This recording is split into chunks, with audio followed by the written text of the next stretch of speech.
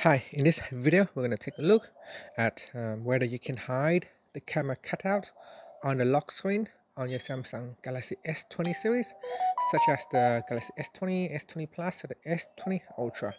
So here is the camera hole right here. So let's take a look. So I'm going to go into my home screen and swipe down at the top and tap on the settings icon. Then I'm going to tap on displayed and go down and tap on full screen apps.